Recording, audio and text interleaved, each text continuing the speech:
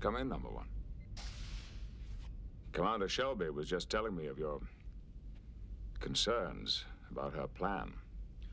I'm sorry if she troubled you, sir. I have already informed her. Yes, I entirely agree with you, number one. It's not the time.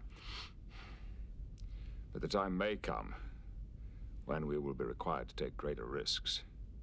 I want you to consider her plan as a fallback position. Make the necessary preparations. Very good, sir.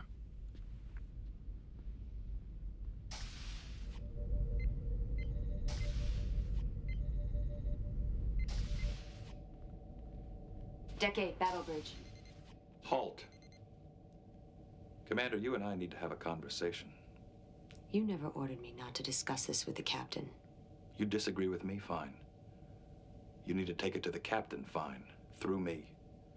You do an end run around me again? I'll snap you back so hard you'll think you're a first-year cadet again. May I speak frankly, sir? By all means. You're in my way. Really? How terrible for you. All you know how to do is play it safe. I suppose that's why someone like you sits in the shadow of a great man for as long as you have, passing up one command after another. Proceed to Decade. When it comes to this ship and this crew, you're damned right I play it safe.